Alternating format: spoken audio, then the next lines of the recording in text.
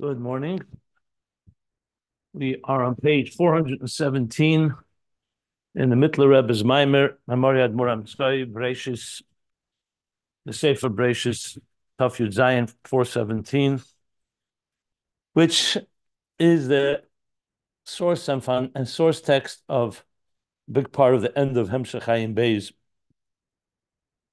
which we concluded, but as we discussed, there are many points and themes that need to be unpacked and developed that the Rebbe Rashab never ended up actual writing. So let's sum up where we're at.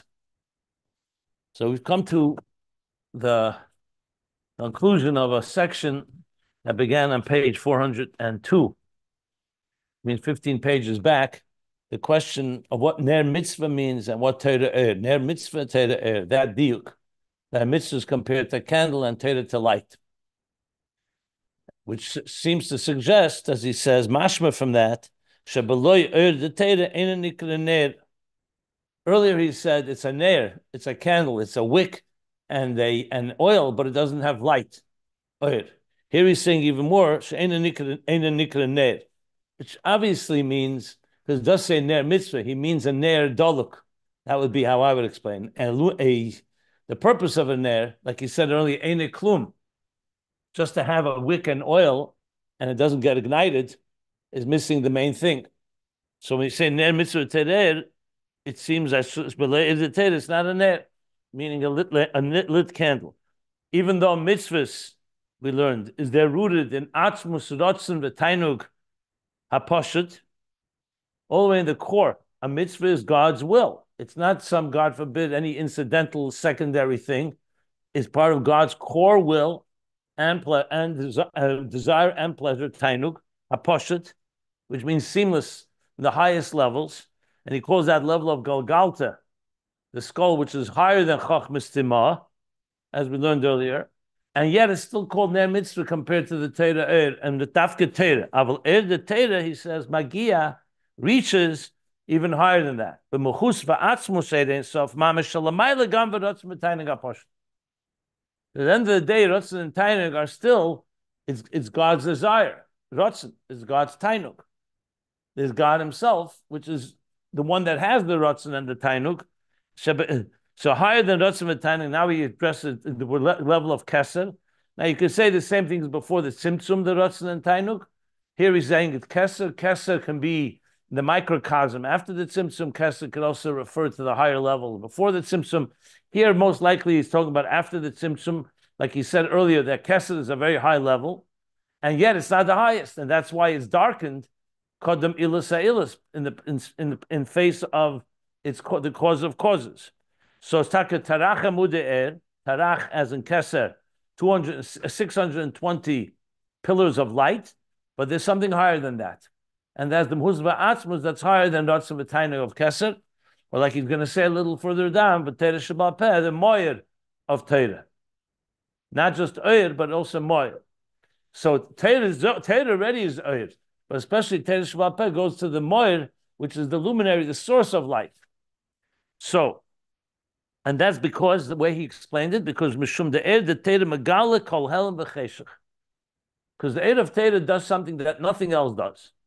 It reveals. It's a revealing, the divine revelation, in the fullest sense of the word, like we learned, the Ohr Atzmi, meaning that it's not subject to any concealment, and therefore it irradiates and pierces all cheshach v'helam.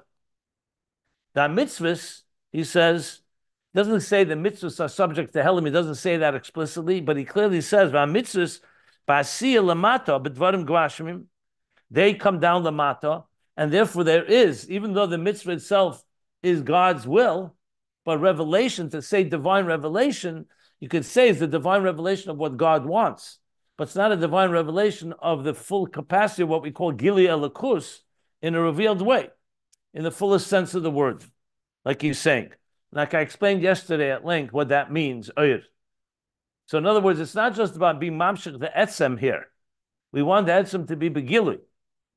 To be mamshich the etzem, you could do a mitzvah, and you have the etzem. Just like we say, Ish Pasha, a simple Jew, like the story with the Baal Shem Tov, when the boy didn't know how to pray, and he just cried out kukuriku, a rooster's call, and that pierced the heavens even more than the prayers of all the tzaddikim, because his sincerity and his pshittus, his sincerity, his innocence, goes all the way to that son. But still, you're not going to say that we should all just be do kukuriku and not learn how to daven or learn how to learn Torah.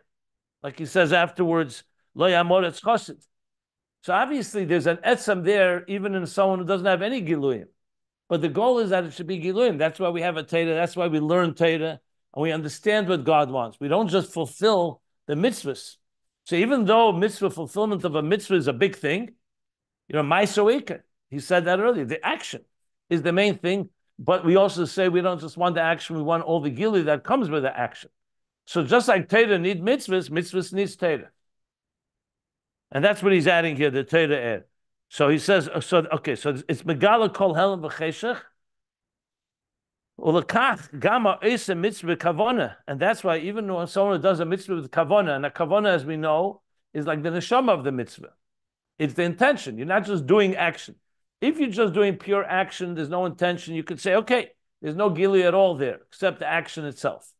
But you say there's also kavana, he says, so in other words, you'll have the kavana of the mitzvah, so there is some gili, but to have what he calls gili eire and self atzmei, that's Torah. Because Torah is where the Eibishter basically inserted himself.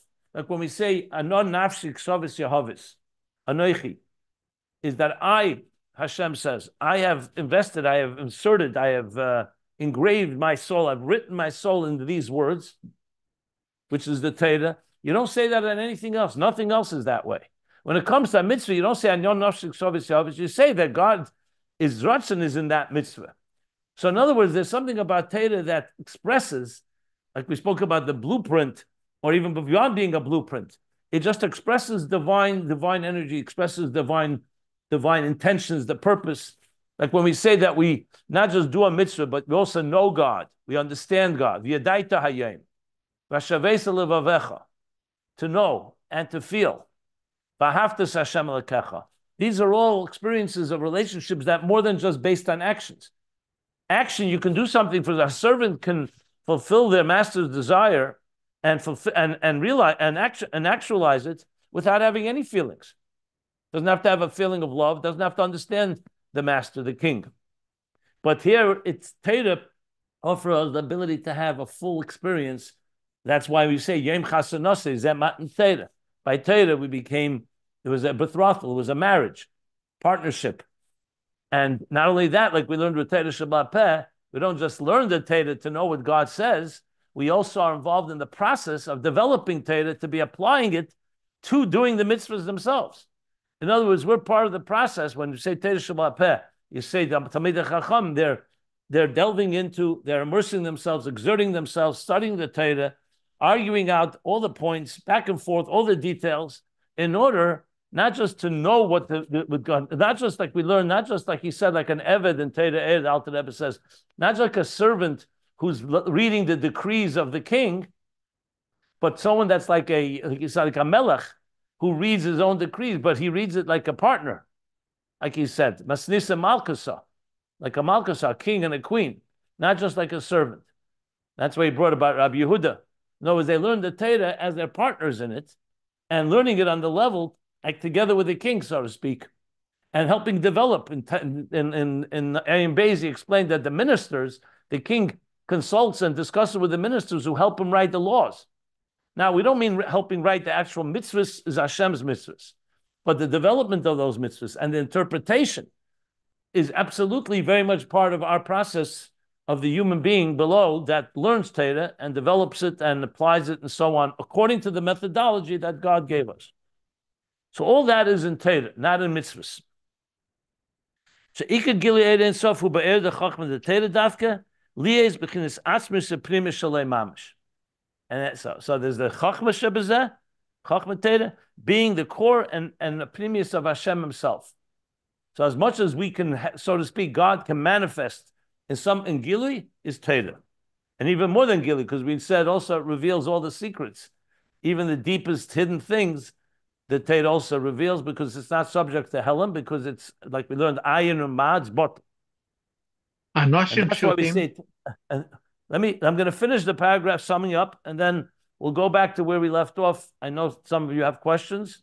I'll give you all the opportunity to ask. So let me just finish the summation. Then he says, that's why it says Talmud Teda Keneged Kulam, Keneged Kol HaMitzvahs. This is a good explanation why. Besides the fact that Teda is the source for mitzvahs, it's also Talmud Teda Keneged Kulam, because this element of Teda Eid is Dafkin Teda, and that's Keneged Kol HaMitzvahs. And he now gives the example of Chochmah. Chochmah Shebereish. In the human body, we have many limbs and organs. We have many faculties. But there's only one central nervous system. There's only one controlling force, and that's the mind. The mind is the captain of the ship. Everything runs through the mind. So the movements of the body, the nerves, the nervous system, as I said, and in general, the mind tells the body what to do.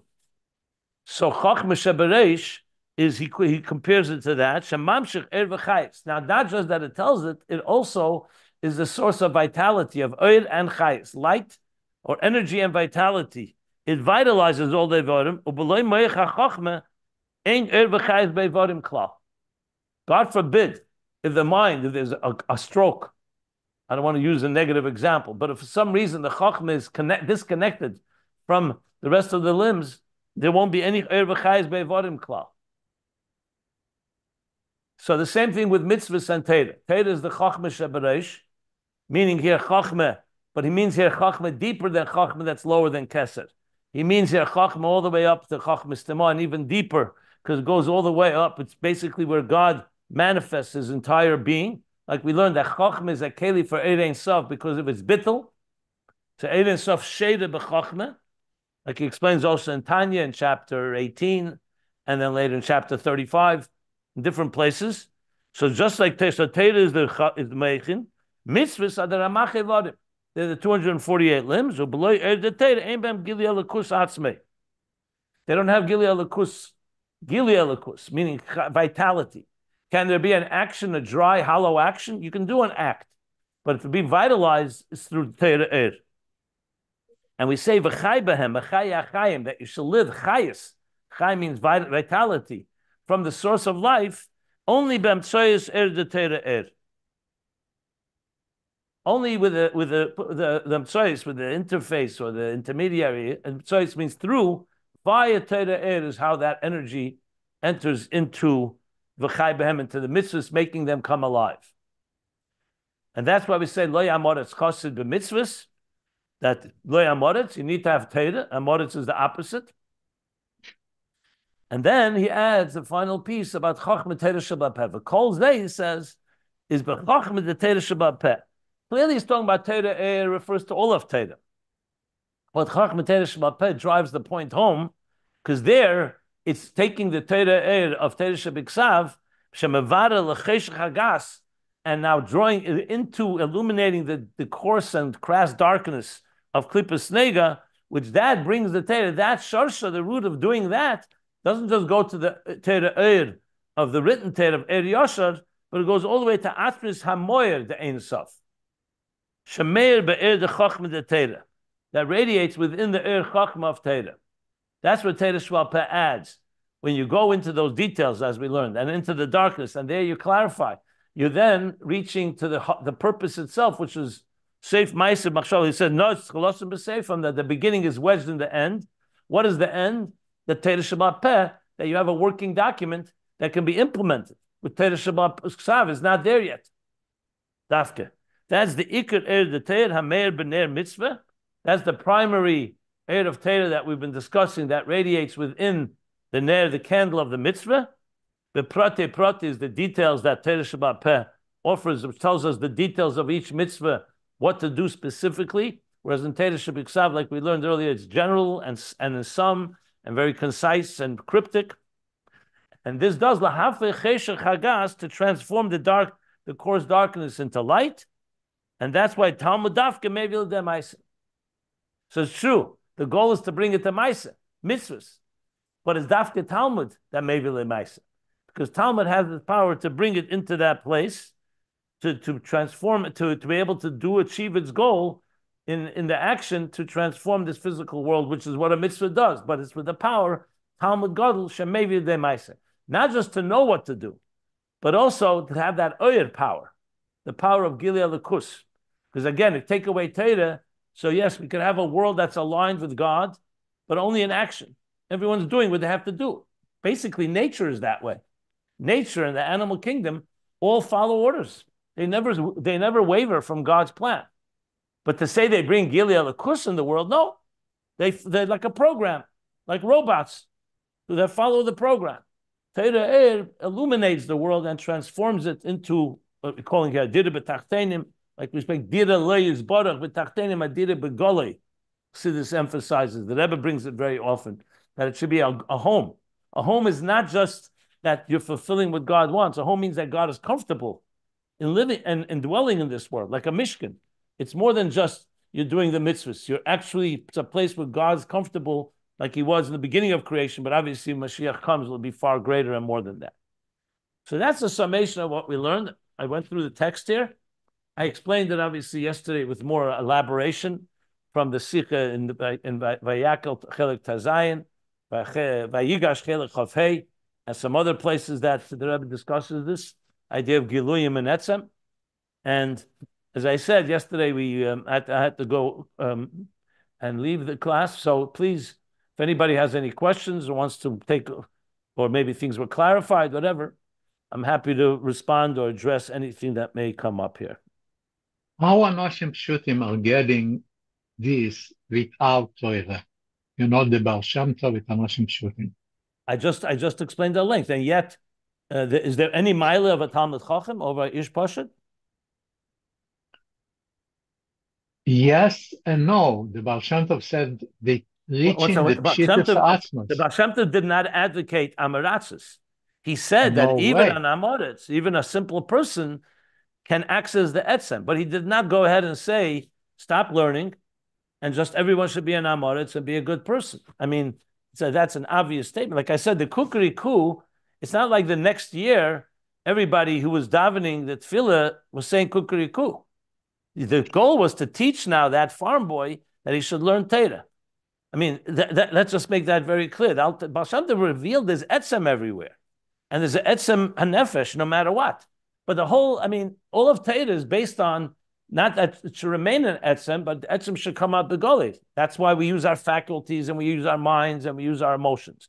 This is not a judgment. If a person is a tinuk shenishba who didn't have an opportunity and so on, this is not about, we're not talking about reward now, or we're not talking about credit. We're talking about the very fact. What does Hashem want? He didn't just give us mitzvahs. He gave us also a Torah. And he said there's a mitzvah to learn Torah and to understand Torah. So with all the milos of the etzem, you can't take away from all that, which that's also part of the plan. To say Torah alone without mitzvahs, obviously is also not complete. And to say a person could do a mitzvah without any gilui, is there any milah? Obviously, ma'aser ikar. There are many people who do things just by action. But it's not a contradiction. I have a question. It's very philosophical and esoteric, but I'm just trying to abstract even more from this, or to something more simple. Can we say that the power of, in particular, Torah Shabbat that is revealing godliness in this lowest realm, in practical terms, like literally as it relates to the things that people do day to day, that the revelation of godliness it's not as though like you do a mitzvah and you manage the rules of the laws of Shabbos perfectly, and all of a sudden you see God. You don't. I mean, you know what you're doing is holy, but it's not like you can see godliness per se, but rather it's the notion of discerning the mirror of like what's right and what's wrong, and also the idea of truth, that the revelation of and the implementation of Torah and Torah Shabbat in particular takes things in this world and classifies them as holy or not holy, and that is a revelation of godliness right there. And by teaching us what's right and what's wrong per se, and let's say what's true and what's not true. To say something that is right, that you should do, is true, and something that you shouldn't do is false in the sense that it doesn't lead to any good end. So that you have this notion of Torah sort of like shining a flashlight in the world to reveal what's right, what's wrong, what's true, what's not true. And that process itself is a revelation of godliness. Absolutely. I've said it many times. It's real pshat what he says in this mimer. He said at length, that's what Torah is. It illuminates. I used the example as cosmic headlights, a lighthouse. There are many terms you can use. The world is a dark world. We don't know what's right and wrong. And that's exactly what called birur means clarity. To find that clarity. It's exactly, so what you're saying is, you're saying if now you got it, fine. But this is exactly what we've been learning. What you're saying is exactly what we've been learning the last almost 10 pages. So absolutely. No, I thought, I thank you. I don't see it as philosophical at all. I see it exactly what we learned. I use that example, like a light shining in dark. Torah is an illuminating light. Now, the mitzvah is the implementation of that. Once you know what's right and wrong, then it's not just enough to know. Now you have to go do it. Now that you learned, let's say, Hilchos Shabbos or Hilchos Pesach for that matter, now you go ahead and do it. Erev Pesach comes, here are the laws, and now based on those laws of Torah Ohr, you now implement it in the Ner Mitzvah, you light the candle. As we're going to learn what the Ner Mitzvah does shortly, that it actually lights the candle of the Torah Ohr is going to be actualized through the mitzvahs. That is absolutely the case, which is the next part of what we're going to learn now. And it's also what the Torah Ohr said, the Alter Rebbe's mimer, where he said that though Torah is Torah Ohr, Ikri Yisedasan of Torah, the words of the Alter Rebbe, was mitzvahs. Okay. Any other questions before we continue?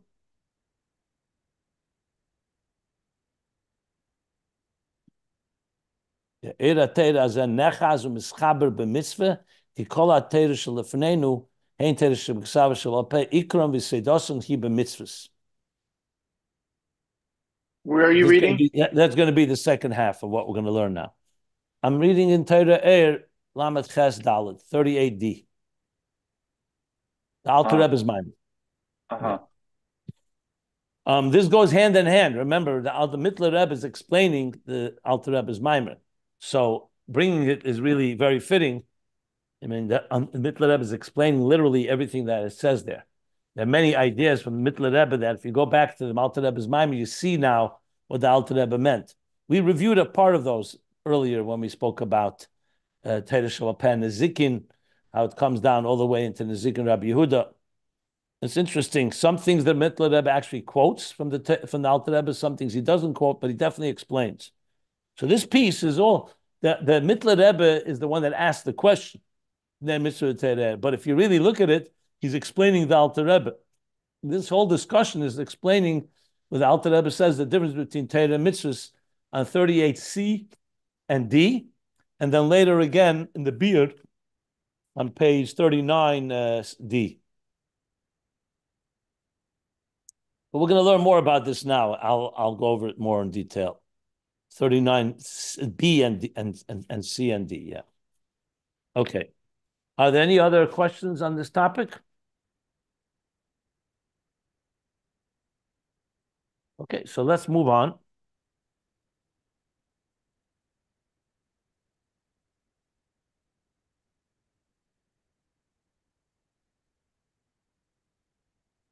Okay, so we're in the bottom, the new paragraph on bottom of page 417.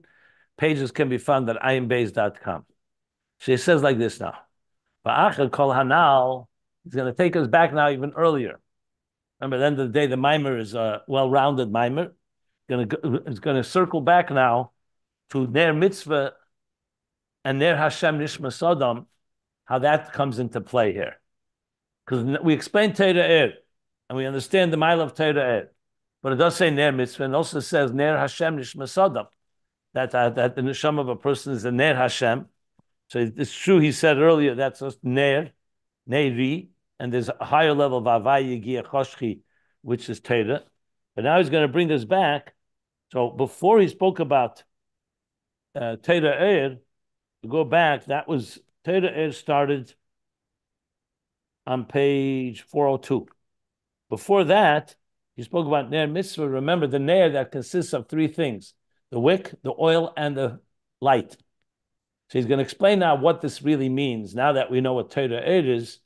So now, going back to the Ner has the wick, together with the oil, the fuel, and that creates Ohr. And we learned from the Tzemach Tzedek, and I think the Rebbe Rashab too, and Ayin Beis, they can learn it two ways, if you recall, I discussed.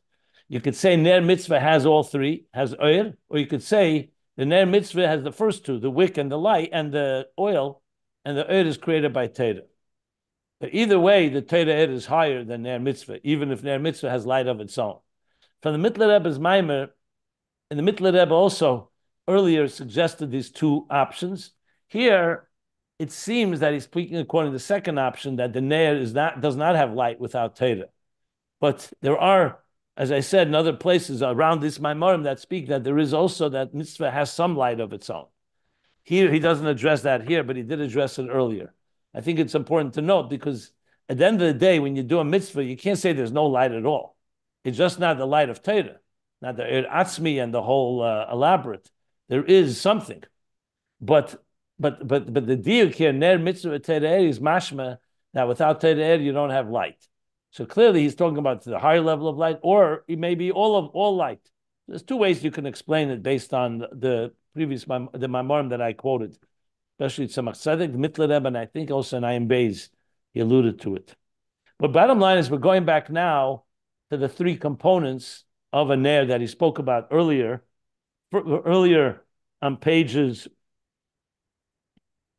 So mitzvahs began on page, bottom of page 390. We talked about mitzvahs. And you go back even earlier, we talked about Ner Hashem, Nishmas Adam. That goes back all the way to the beginning of the Maimer almost. Which takes us back to 374 or even earlier maybe. Yeah, even earlier. Wow. The Maimer began at 361. Okay, so let's know. Ba'achar kol hanal. After all the above, Yuvana Inyan Hanal, we understood that Inyan Hanal, that what? B'ner mitzvah, b'ner Hashem nishmas adam. The discussion about the candle that is the mitzvah and the candle that is the soul of man, begimel dvarim shebehen. The three elements that it's comprised of.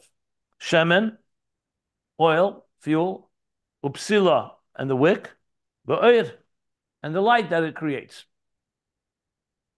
So he's going to now bring it back to that and tie it all together. So he says like this: She'ikar hadlakahu, the primary igniting, the primary lighting of the fire of the candle, umasha'ir delik ayidei, is that the light gets ignited. How? What feeds that light? What causes it to burn? Ayidei shesheyev, that it draws umachla, and it consumes l'shemen, the oil, shenimsha b'psila, that is drawn into the wick. So the wick, we learned, is like the mamutza. It's a wick, let's say, of cloth, of thread, whatever the wick is made of. It, in turn, is drawing the oil, and that's what causes the fire to burn. The more oil you have, the more it feeds into the wick, the more fire will burn. Psila hu kamoi memutza canal. And we learned earlier that the psila is like an intermediary, interface here. Because if you only have the oil, you can't really light the oil. You only had the wick, obviously there's no fuel. It'll burn out quickly. So the key is to have the psila, the proper measure, the psila to draw slowly, like he said, slowly and deliberately, in a very calm fashion, and that's where you have a burning flame. Now, we learned, just to sum up before we read on, he's relying that we already learned it, remember, that in the Ner Hashem Nishmas Adam, the wick is the divine soul that enters into the animal soul, is immersed into the intelligence and human intelligence of the oil of the animal soul. The animal soul on its own, the oil, could be used for other purposes. The chachma of the nefesh habamis could be used for its own self-interest. But here, what's happening is you're transforming that oil of the animal soul's intelligence to be directed towards the wick, be drawn into the wick of the divine soul, essentially divine soul educating, training, and tapping the fuel of the animal soul to fuel the divine soul's love for God. So it becomes v'ahavtas Hashem Elokecha b'chol levavcha b'shnei yitzarecha. And that will create the light. Till now, we've learned that light is the light of the fiery passion of Ahavta. We're now going to learn, as he says in the Alter Rebbe's Maimer, and specific, and also here, he's going to say that Ohr ultimately is the Ohr of Torah. But how is it fed? It's fed through what he's going to learn now. We're going to discuss how this works, both in the neshama and in the mitzvah. Because the mitzvah, he also said similarly. The mitzvah, the wick, was explained in several different ways.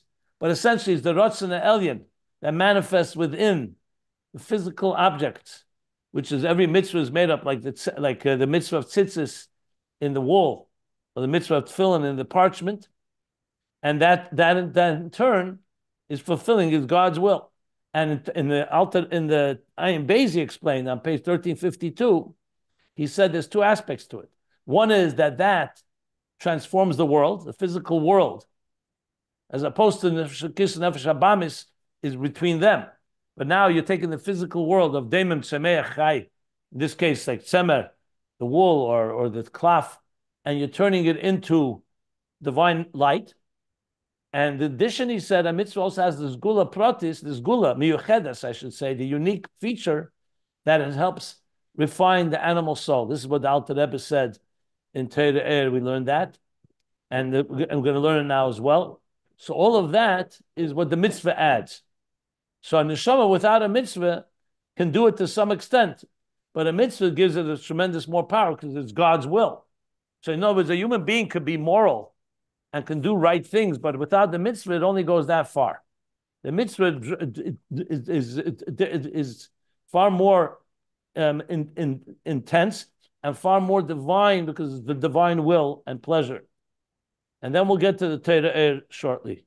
So now he's going back to what we learned about these three things in the neshama. So what did he say? Dihine, but Parsha Reshena de Krishma, in the first Parsha of Krishma, which we learned about, after Shema Yisrael, which he called the contemplation of Yichud Elah, Yichud Tata, and the union of the two, the union of the divine with existence, that everything in existence is really divine. That contemplation, Baruch Shem, leads to V'ahavtas Hashem Elokecha v'chol levavcha, with all your heart, which is levavcha, two bases, shu bebeis levavis, with both sides of your heart, with both compartments of the heart, the Yetzer Tov, the Yetzer Hara. Next page, 418. The Yetzer Tov on the right side of the heart, the Yetzer Hara on the left side of the heart. So we're talking about the joining together to love God.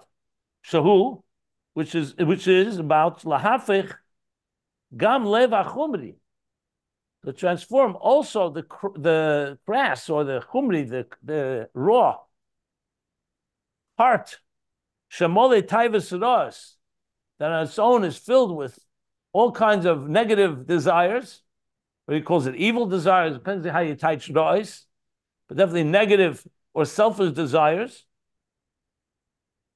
So you want to transform that to v'ahavta es Hashem Elokecha. Instead of loving the physical desires of this world, that the animal soul would love on its own, the Yetzer Hara, you're transforming it. The Yetzer Hara sheichin u'mizgaber l'chol ra. Listen, let me read it right. Lev chamish shamol taivus rois. The Yetzer Hara sheichin u'mizgaber l'chol ra, and the Yetzer Hara is overwhelms and wants to dominate everything that's negative and ra, evil. So all that should be yehufach cheshech le'er v'ra l'tev, that the darkness should be transformed to light and the negative to good, the evil to good. So that same very animal soul that on its own would be pursuing its own pleasures is now being redirected and transformed to pursuing godliness. Love Hashem b'chol levavcha. To love God with all your heart, meaning both parts of the heart. Afila b'yetzer hara, even with the yetzer hara, even in or with the yetzer hara. So that is what the Parsha V'ahavta teaches us. And how do we get to that? So we learned also earlier. V'zehu, how do we achieve that level? Achara hizbonus the nefesh alikis. This is after the contemplation of the divine soul in Shema. Gam b'seichel anushi, in a way not just with the seichel of the nefesh alikis, but also in a way that can explain it to human intelligence. We learned this earlier, as well as in the Alter Rebbe's Maimer. So it's not just nefesh alikis is understanding godliness, but in a way that also the animal soul can understand it, or what he calls it seichel anushi, which is the oil, the seichel anushi, human intelligence, and understand what? B'yichudei Elah, the save of a mamala.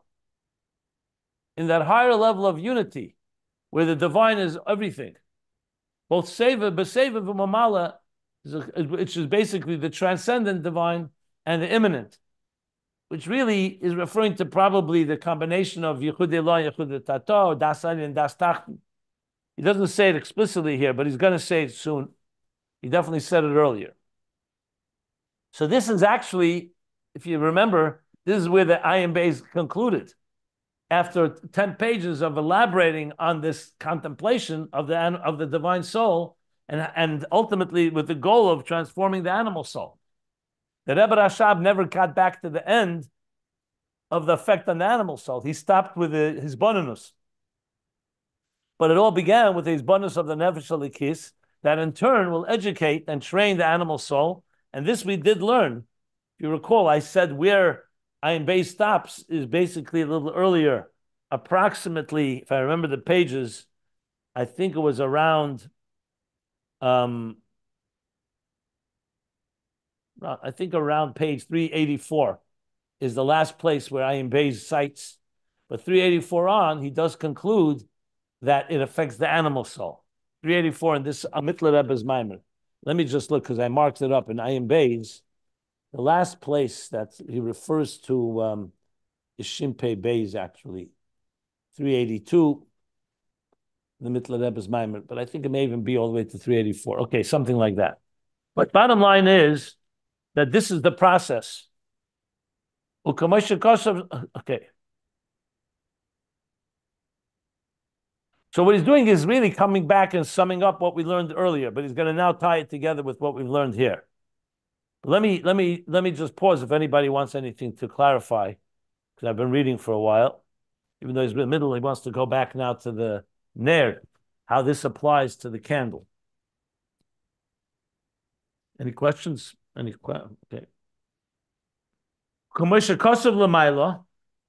As was written above, Shazehu, meaning in this Maimer earlier he spoke about, this that we just described, this process of the divine soul contemplating on the divine unity, and in a way that's also understood by human intelligence, and that will awake and that will inspire, that will stimulate and arouse the love for God, even by the Yetzer Hara. He says, this is what we spoke about earlier. Shezeu kaloyin de nefesh abamis. This is the kaloyin. This is the consuming of. From the word kaloyin, like you said before, tichla, of the animal soul, laki. So the animal soul is not just following its own life, its own interests. It's being consumed, the kaloyin, like the kaloyin of the shemen, to become the laki, the divine light, which is the light of love. The love of Avtas Hashem, shehu kamoy hashemen, shekolo v'nichul ba'ir, like the oil that gets consumed and encompassed in the light, al yedei hapsila shel nefesh alikis, through the wick, which is the divine soul. So that's the mashal of. That's why I use the word ner, because that's what a ner accomplishes. V'zeu inyan hipuch hacheshech le'er. This is the transformation of darkness to light. Shugam masha nefesh abamis, which means that also the animal soul, b'midas hativius kibehema, with its natural impulses or natural emotions and natural feelings, like an animal, behema, which is always its feelings are about its own needs, now is being transformed. Yumshach should not follow its own behemish inclinations, but rather yumshach should be drawn achar eira leki, like the oil being drawn to the wick should follow the eira leki la'ava, to love, v'yira, and to reverence, bebitla mitzias mamish, the state of total bitla mitzias, exactly like the oil. It no longer has its own identity. It's becoming fuel for a light. In this case, the light and flame of divine love and reverence. Even though it says in the pasuk, "V'haftas Hashem elakacha," doesn't say yira. So the Alter Rebbe already in chapter 18 and 19, Tanya explains how Ava includes also yira. So, but that's why he's adding yira here, because it gives the full picture. It's not just Ava, it's also reverence yira. Okay, bittul mitzias mamash. V'hu Hashemen, and this is the oil, or if the animal soul, she'ein boy oir she'ein boy oir, it doesn't have any light. Interesting, he's saying that expression because the oil is being created when the oil gets consumed. The oil itself is not light. Is he trying to hint to the fact that a mitzvah does not have light of its own? I don't know. But let me just read it. Hashem she'ein boy oil, does not have light. V'yumshach achra psila, it, I'm sorry. Yeah. She'ein boy oil v'yumshach achra psila, and it's drawn following the psila, the wick, liyes kola v'nishav be'er. That being that it, in a state that it becomes consumed, v'nishav, and drawn be'er into the light. So essentially, it's the oil through the wick that's becoming the light. It's literally being transformed to light. The oil on its own wouldn't be light, but through this process, this Aveda, when you light it, the oil is becoming light through following as it's drawn into the wick of the divine soul. So the mashal works perfectly. That's the transformation of animal soul on its own would be shemen. It has intelligence, but not Oir Hashem, in this case, Avos Hashem, and now you're transforming it into a fuel that is going to be completely consumed. And when the oil is depleted, what did it produce? It produced light. The oil became light, basically. So that's a transformation of bittul v'mitzias mamish, because nothing remains of the oil. The oil as it is in its own form, that is. Okay. So it's not a revelation, it's an actual transform. In other words, like you were talking before about actually exposing the light, like uncovering it. This is actually a transformation of a thing in light. For sure. Thank you. Yeah. He actually said earlier about Torah Shebiksav and Torah Shebal Peh, he said something similar. He said Torah Ohr is just revealing the divine light even in a place of darkness.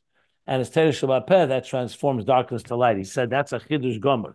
Here we're going even further because this is not just learning Torah Shebal Peh. This is actualizing that the animal soul should actually love God. That even the animal soul can love God. And by the way, when you're learning these Maimorim and learning Chassidus and you're enjoying it, it's also your animal soul that's enjoying it, or else I don't think you'd be here. So there is an element of this happening right now. When your animal soul can appreciate this, it's not just that you're putting your animal soul to sleep and deferring to your divine soul. Chassidus explains these ideas in a way that the animal soul also appreciates and can have pleasure in it. Amazing.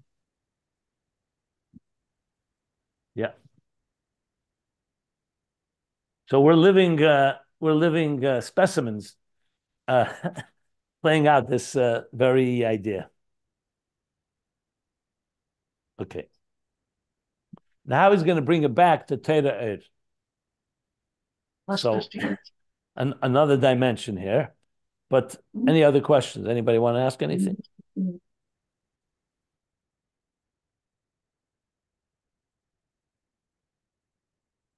And this we may need to go back to the Maimer of the Alter Rebbe to fully understand the flow here. But let's read it first inside here and see. Sorry, I had a quick question. Yeah. Just this last um, comment, he says, "V'hu Hashem and she'ein bo or," referring to the animal. Sorry, the intellect of the animal. That's the fuel, and it says that there's no light within it. So, I mean, he's just saying that it's klipas noga. I mean, it itself is not, doesn't have any holiness of light. It's fuel, meaning it can be transformed, like Robin just said. But in and of itself, there's no kedusha in the human intellect, because it could be used for good, it could be used for bad, but it's not. There's no kedusha in it itself. Isn't that, you said you think it might be referring to the mitzvahs, but it seems to me pretty clear, like what I just said. I don't. I guess my question is, I don't understand why you would say it's the mitzvah. To me, it just I seems didn't like say that. I said everything you said, and I said maybe also he's alluding to the mitzvah. I didn't say it is the mitzvah. It's very obvious what it is. What he's saying is very straightforward. The shemen Yeah. on its own is shemen. In the case of the animal soul, it's the animal soul's intellect, which can be used for anything.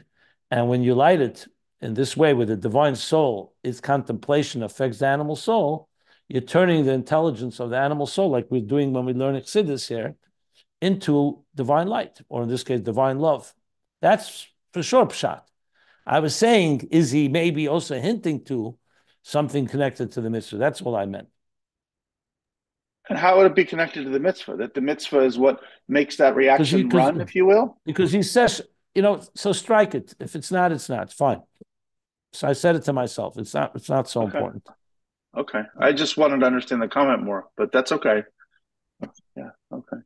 But no, if it's confusing, that's not. It's all right. It's not trying to drive that point home. It's just a thought that I had when I was reading it. Can we say, Rabbi Jacobson, that mitzvah makes it permanent? We didn't get to mitzvah yet. Let's see where he's going with this. Right now, he spoke about Ner Hashem Nishmas Adam. Let's see how he's going to develop it. We're still in the middle. He didn't finish the subject. He's going to get to mitzvahs shortly. And as I said, we're going to probably need to go back to the Maimer of the Alter Rebbe to just see how it all plays out, all these elements. Right now, he's talking about the Nesham Nefesh L'Kis Nefesh Habamis, which was the beginning of the Alter Rebbe's Maimer without yet mitzvah. Now he's going to bring the Torah Ohr into the picture, because the Ohr now says like this. It says, Ach lehechan hu kola v'nichlal ba'Ohr zeh. So where is this directed toward? When this shemen, the oil of the animal soul, is now being directed and being drawn into the wick, into this light, where is it going? Lehechan. The kola, it's being consumed v'nichlal ba'Ohr zeh, in this light. So he says, Hine zeh ha'Ohr u'b'chinas Ohr de. This light that we're talking about is the light of Torah.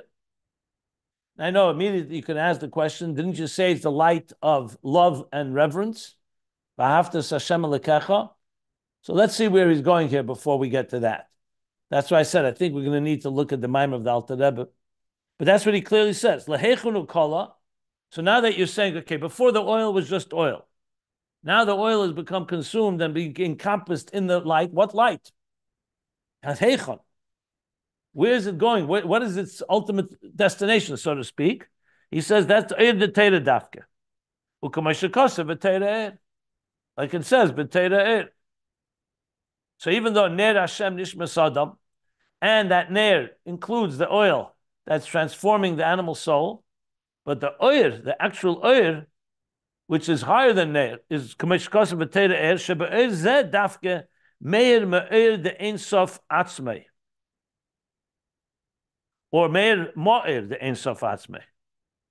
Meir Ma'ir or Ma'ir? I think Ma'ir. You could say both, actually. Meir Ma'ir, the Ein Sof Atzmei, or Meir Ma'ir, the Ein Sof Atzmei.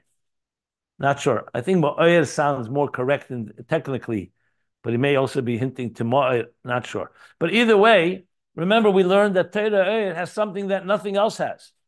Even the neshama does not have, because the neshama comes down and gets concealed in this world. We discussed this at length, that the neshama is elikus nasi yesh, and the neshama is subject to concealment. That the etzem neshama remains intact always, but the neshama goes through, like we learned, neshama shenesata bi tahiri ata barasa ata yitzat ata nafachta bi ata meshamra b'kirbi, and the neshama on its own needs Torah mitzvahs to be able to elevate. That's why it's like the light of it's like the eye. It needs light. Torah is light. Even though Torah goes through ishtalshus, but it retains its very essential nature. It always remains Torah Hashem. Never makabel tuma, like we learned. It does not in any way assume any of the properties of this world. And the neshama does assume, especially the lower levels of the soul that come down below, like we learned earlier. It's even affected by the events and experiences of the body, the neshama, the lower levels. So here he's saying that. So ultimately, so Erzed dafke meir moyer de ensof atzmei or meir de ensof atzmei. That's coming ensof atzmei. Meir moyer de ensof atzmei. I said you could say both. You could say meir meir or meir moyer. Both are possible. No, I think not meir may oil. Meir oil, not meir may oil. Meir oil. Why not? Why can't you say meir from the oil? Okay. Maybe in Hebrew you can't say it. I don't know. If he wants to say that it's meir from the oil, he should say meir oil instead of atzmei. Why can't you say meir from the oil? It's not the oil itself. It's meir from there. It's originating. I think you could say both ways. But either way, I'm fine with the moyer, because he did say before that it's coming from the moyer of Torah, which is the highest level, the source. But either way, the bottom line is Torah has the features of complete light, complete divine revelation. And that's where ultimately this Lehechenu kol v'nichla be'er zeh, the air of Torah. So ultimately it's being consumed in the air of Torah. What that means exactly, we need to spell out. What does that mean? We need to still spell out. What does it mean? That you're loving God, but it's going even further than that. It's coming to connect through the Torah of Hashem. Is that what he's saying? Like we're going to say here, we're going to read on, that after we say, of course, after V'ahavta Hashem l'kecha, we're going to talk about Hoyed Dvarim Ha'ela, Torah, and we're going to talk about mitzvahs. So I think it's all part of the Hemshech of Shema. Let's see how this goes. Ki Yadua, like it's known, and this was already addressed earlier. He spoke about very explicitly on page 408.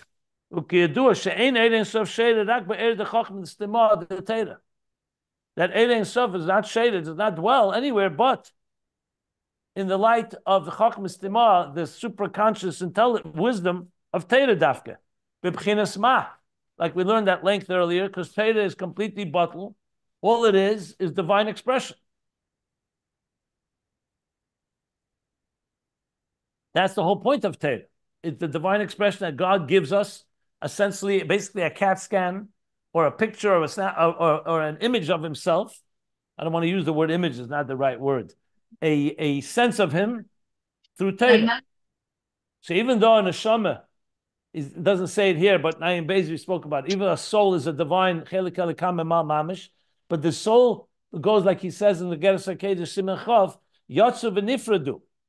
The soul separated itself, meaning the soul did get, and at least on a Gilui level, it never gets disconnected from the Etzem, but on a Gilui level, the soul on its own could get separate, and therefore needs Torah mitzvahs to reconnect. The Torah never gets separate. The Torah remains divine light forever. It could be a concealment that we don't internalize it, but it's always there and is never affected by the tzimtzum, like we learned. And that's where it is Sofer Sheda.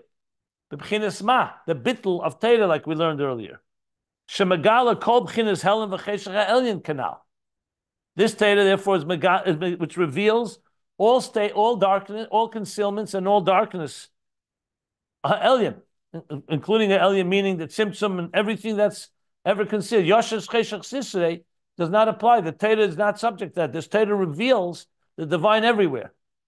So there's no such thing as cheshach leyachshach she'en bo shinei mahus klal. Like we learned earlier, that Torah does not have any shift. There's no shinei mahus. its personality remains intact exactly as it is above before the tzimtzum, as it is after the tzimtzum. That there's no shift or change at all, even when the Torah comes down lamata below, the dvarim gashmim canal, and manifests in physical matters below. Canal, like we learned, this was at length. This was a big part of understanding what Torah is. Now we understand why he elaborated so much, because this is critical. To understand what Torah really is, you have to understand this level of atzmi, that the Torah just remains exactly as it is from above below. And that is ultimately where the oir of the ner Hashem Nishmasam, the ner, including the shemen of the animal soul being transformed, ultimately is being encompassed into this highest level of oir. In other words, if you didn't have Torah oir, you could say the neshama could reach to a certain point of light. The ner is ignited in the sense where the divine soul contemplates on divine unity. That divine unity in turn is explained to the animal soul in human intelligence, but you only reach that far. To reach this level of Ein Sof Atzmei, Mamish connecting to the divine, you could say, no, can't go that far. But Torah allows us to take it there because Torah, Hashem is giving us Torah. So when we do our part, meaning our effort from below, Shema Yisrael and Aveda of Tefillah, and we get to V'ahavta Hashem Elokecha, then Hashem says, now, your light is going to be encompassed into the higher light of Torah all the way, which to experience the Ein Sof Atzmei, or Moyer Ein Sof Atzmei, like he said. So just telling us how high we can actually reach. That's the Lehechon. Where does it ultimately go to? Which explains a critical line that I pointed out several times when we learned the Alter Rebbe's Maimer. Now I understand it. I understand it much better. The Alter Rebbe said when he finished Ner Hashem Nishmas Adam on 38c, he said at the end of the paragraph, Zehu Ner Shal HaNeshama, Shehi B'Sbonus Nefesh Alikis Atzma. This is the candle of the soul that is the contemplation of the soul on its own. He didn't yet bring mitzvah, Ner mitzvah, and Torah. And he made it clear that therefore the neshama can reach a certain place, but it cannot reach this level of Ohr. And then he goes on to explain what a mitzvah is, what a mitzvah does, and then further what a Torah does. That Torah leads us all the way back to Lifnei Tzimtzum, completely intact, which is so critical because this essential theme of Ayin Beis, especially the second half, was the big question he asked in the middle of volume 2, can a post-Tzimtzum reality experience pre-Tzimtzum consciousness? Because the whole post-Tzimtzum reality is predicated on a Tzimtzum. So you would say the Parsa, or the Tzimtzum, and later the Parsa, create a certain unpierceable schism that you can't pierce because the Tzimtzum is there. And the answer was absolutely by transforming the Tzimtzum and realize that it's all part of God's revelation, and then ultimately later talking about the transformation of the Tzimtzum Helam Ha'atzmi. So all of that came to lead that you can actually experience pre-Tzimtzum and post-Tzimtzum. Torah provides that ability like no other. Because as much as we can do it Momata Lamaila, it's still, like he explained in Ayin Beis in volume 2, he said when you go from the bottom up, you only go that far. Still with your strength. However, when you also get, and combined with that, Torah Ohr coming from the top down, Mamay Lamata, including Torah Shabbat Peh in the Mamat Lamayla, in Mamay Lamata, that leads you all the way to Ein Sof Atzmei, which is far higher than mitzvah. Well, we didn't talk about mitzvah yet. Higher than the neshama on its own, and going to be, of course, higher than mitzvah as well, as we learned. So that's what I think is what is going on here. That really is explaining far higher revelation, of course, that Torah provides, the Torah Ohr. Had Hashem not given us Torah, God forbid, we would be able to do mitzvahs if we had mitzvahs. But the neshama can never reach these levels on its own. Even though the neshama, once it is ignited, like we learned in Ayin Beis, then it could reach places that are even higher than Torah, like the Ohr Hariyah. But first needs the siyua, it needs the Ohr Torah Ohr, to provide us to be able to reach, first of all, these highest levels, and then we'll talk about even higher, getting to the Helam Atzmi that a neshama can reach, which is even higher than Torah Ohr. But we'll talk about that later. I don't want to jump the gun yet here. Okay. This is all after the neshama is coming down, because the Shorsho, neshama is higher than Torah. what is coming down in order to reach all of this. Number one, mitzvahs also brings you a mile from what you could reach. But the Torah Ohr brings you to the Moyer Atzmoi. But this is only after the symptom and after all of that Neshama is here. Yeah, but the fact is we do live here. So that's not just a but. It happens to be the whole reality. This is why, if you were living in the Shadish, you could argue you don't need anything. Neshama is Yisrael, but we're talking about down here, obviously, and that's where this that whole. Is the We wouldn't need to be learning Chassidus. We wouldn't need to be learning this if we were the neshamas as they are in their root. Can I ask you a Anyway, question? I don't think you need much proof. The fact of the matter is, look at our lives. How, with all the neshama has, look how difficult, even with Torah mitzvahs, how difficult is Avodas Hashem? Tell me. Even with all. That's why I don't like to get the theoretical about the Shadish. Fact of the matter is, life is difficult. Avodas Hashem is difficult. We're living in a dark world. With all these resources, it's still quite challenging. But we're laying out the resources here. Yeah. This is what Hashem wants, that here, down here, like you said. But that's the only thing that matters down here. Everything up there is irrelevant, frankly, unless it can be implemented down here. That's the whole point of this. Yeah. Yeah. My question is, I wanted to understand how you're teaching some language in the last sentence you read of the Mittler Rebbe. He says, because ki yadua she'ein orein sof shora rak ba'or, I think is the Chochman Stima. Is that correct? Yeah. The Torah? Okay. Yeah. So my question is, say you have Amaretz or Anash, so just a simpleton, a Yid who hasn't studied any Torah, but they're a good person. Somehow, they know it's not right to lie. They know it's not right to steal, and let's say they know it just because it's a common civil knowledge and law. They don't even know the Ten Commandments. I'm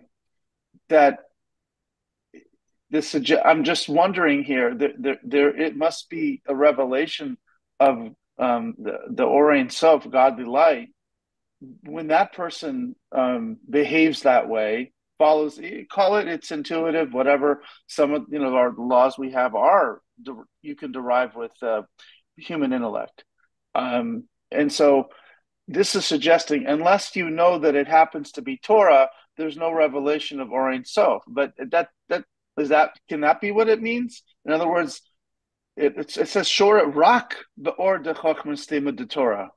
So he's saying only with Torah can you know that can there be a revelation of divine light. And that seems a little too limiting, no? I didn't translate it that way. Ein Ein Sof, he says right before, Ein Ein Sof Atzmei. He's talking about the purest levels of Ein Ein Sof. Of course, Ein Ein Sof comes down even in a stone in this world, but it's very concealed. When you want to have Ein Ein Sof in its full glory, untouched, undiluted, that's only in Chachmas Tima. That may be, but do you have to know Torah for that revelation to occur? That is Torah. That is Torah. Well, that's like saying, can a person to live their lives and just do good deeds? They could, but they're not going to have this level of experience. Mm-hmm. Understood. Thank you. But in terms of Bira, you have to also keep in mind. You have to also keep in mind. It's still a Bira. If they're still behaving properly. I said the kukuriku of that child that didn't know any Torah is pierced to heaven more than all the scholars. We're not talking about reward and credit here. We're talking about the facts of why you need Torah, what's a mitzvah. The Mittler Rebbe is laying out everything you need. God gave us the Torah. It's not some new innovation here. The Torah was given for a reason. Why didn't God just give us mitzvahs? There's a reason. Torah Ohr, and the pasuk says it. Ner mitzvah Torah Ohr. Ohr of the Torah is greater than the ner of the mitzvah in this context. So we're not talking here about personal experience. Look, the fact of the matter is that there are many Jews today that were born in homes called a tinik shenishba, right? Beina akum. They were born in homes in captivity. They never got a Jewish education. They don't even know what Torah means. They've never studied Torah. That's a whole other story. Why God would put them in a situation like that. They didn't even have the opportunity. We're not talking about someone who knows everything about Torah and chooses not to learn Torah, God forbid. So that's a whole other thing. God's mysterious calculations. Is it a Gilgal? Are they just finishing a job? Remember, they also have the Svus Ovis. They're standing on the shoulders of the previous generations. It's all accumulative. This is not a mimer that's talking about personalizing this in individuals where they stand in their learning of Torah. There are big Talmidei Chachamim that are tremendous scholars, but it came easy to them. There are people who struggle to learn one word in Torah. Comes harder. Which is greater in the eyes of God? So look in Tanya, he talks about what Avodah is. We're not discussing that at all. Here he's talking about the very picture of what mitzvah is, what neshama is, what Torah does. Every person now has to apply that in their level. Some people are going to be, it's not like saying someone who knows a lot more Torah is necessarily reaching higher level of Eirei Ein Sof, because the fact of the matter is, it could be a person who was struggling more, and God appreciates that struggle. Like tshuva, for example, can just take a person express through all these levels that a tzaddik may not even be able to reach, like we know.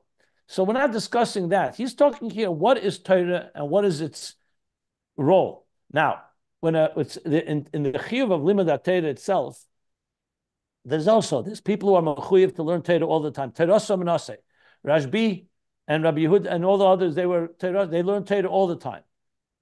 But it says in the Gemara, many people tried to do what Rashbi did, but they couldn't. So for them, learning Perek Echad Shachris, learning a chapter in the morning, a chapter in the evening, they're fulfilling their mitzvah. People in Kollel are learning more. People who are business people have their shiurim. So we're not discussing now. That is already a matter of how each person's responsibility. We're talking about what Torah is and what Torah does in your life. And generally speaking, if a person just, for example, fulfills the Rebbe's mitzvahim, his campaigns, like mitzvahs, actions, and never learns the Rebbe's Torah, so what's going to be his experience? Yes, he's doing the Rebbe's will, he's fulfilling the mission, the shlichus, but there's lacking a lot. There's lacking a lot in his own life. It's not radiating, it's not completely internalized. Obviously, also has impact on others. When someone learns with their constituents and so on, we know what learning does. It changes the whole climate. But that doesn't take away from actions either. So here he's laying out the dynamics of what Torah is. But to me, it's like, this is how you reach transcendence here, if that's what you want to do. I mean, it doesn't take away from other people, but this is an experiential kind of a thing. I think that you are actually able to experience that level of exactly. Exactly. And look, even when you're dealing with people who are not necessarily capable or have the time to learn all day, you still want to infuse Torah wherever you can, because it just changes. It changes how you think, how you feel. It's internal. Action is critical.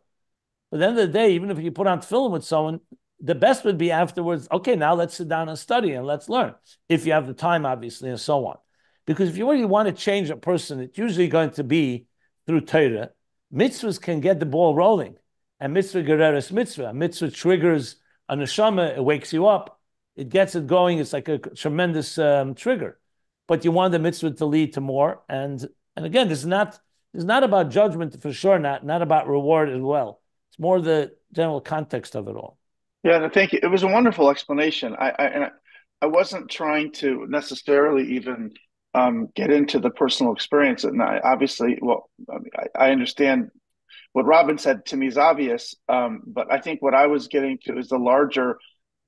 Let me put it this way: broader eschatological implications of someone who behaves, meaning that in terms of making this world a dira, okay, and bringing Mashiach, that in terms of if a yid behaves properly, even if they don't know any Torah, they don't lie, they don't steal, they respect other people, and okay, they're not, obviously they don't learn Torah, they're not gonna be able to do details like putting on tefillin or whatever. So that itself is a limitation. But let's just focus on what they do correctly. I guess my point was, in the big picture, forget about the individual. They're still engaged in a birur, but this Are you making a point, or you're asking a question? Well, the question is, it says she'ein or ein sof shora ra only the or the chachmas limud Torah. You know, do you see what I'm saying? No, because I thought I explained it very well. You did. You did. You took it like 98% of the way. I'm just saying. What do you mean? Why don't you ask her? There's a spark of the divine in every fiber of existence. So there you have Eir Ein Sof, even in a stone, even in a frog. Mm-hmm. So is that what you're asking me? What is that? No. How could you say? So the answer is very simple. Eir Ein Sof, like if you go back, I referred back to page 409. If you go there, you'll see Ein Ein Sof Shayra Ela B'Chachma. On page 408, the opening of the paragraph, he discusses at length why Eir Ein Sof is Shayra only in Chachma. He says it in Tanya chapter 18 and 19, chapter 35, and here it's elaborated upon in very many places. Why does it say this is a statement from Zohar and from Kisra Rizal? Eir Ein Sof is Shayra B'Chachma. From Chachma it spreads to the others. So you're asking the question. That's Eir Ein Sof in its fullest sense of the word. All other spheres have a certain finite dimension of the divine. They don't have Eir Ein Sof in its full glory. And Chachma is, because of its bittul, it becomes a channel for Eir Ein Sof.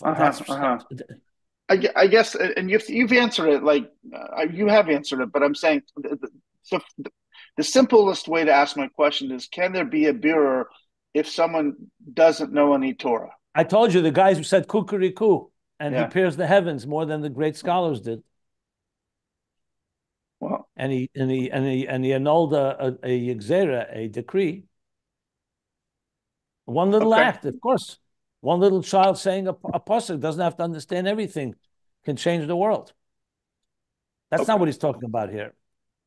No, I know. He's talking about the mile of Torah Ohr, Eir Ein Sof, Gilui Elokus, in the fullest sense of the word, not the power, the power of creating change. That can be done many ways. That's why I explained Tinuk Shenishba. You never know what a person can achieve in one little detail. It's not what he's discussing here. Understood. Thank you. People that are studying Torah, of course, not everyone is reaching the Ohr Ein Sof, the Moel. This is, like you said, this is the idea of Torah Ohr. It depends how you're studying Torah. Yeah, but it does say Kol HaKeira V'Sheina B'Teira HaKadosh Baruch Hu Keira V'Sheina Kenegdei. Everybody has an element when you learn Torah of this level. That's why, in addition to mitzvahs, we need Torah. There's mitzvahs, there's Torah, Veda, Gemilas Chasadim. Torah for everybody is Mamshich Eisi Atem Leichim. The level of it, obviously, is different levels, but the concept of Torah is that it introduces Ohr into your life. More than a mitzvah and more than a neshama, a higher level of Ohr, I should say, this higher level. This doesn't mean that a neshama cannot bring light. You see that all the time, and the same thing with a mitzvah. We're talking about this level of Ohr Ein Sof Atzmei, or Moyer, that he's talking about. And in that full picture, that's why I elaborated. Did anyone look up the Sikha Chelik Tazayin or Chelik Chofei that I mentioned? Probably not. I might have. I don't remember, to be honest. Okay, but so I would recommend learning. This is discussed in many places. What Torah brings into the picture? Yesterday I tried to give a taste of it, but if you need more, by all means, study more and keep exploring. And no, you answered very well. It was very helpful. I mean, really, you hit my question from many different angles. Thank you. Okay, so let's stop here, middle of page 418, right? Middle of 418.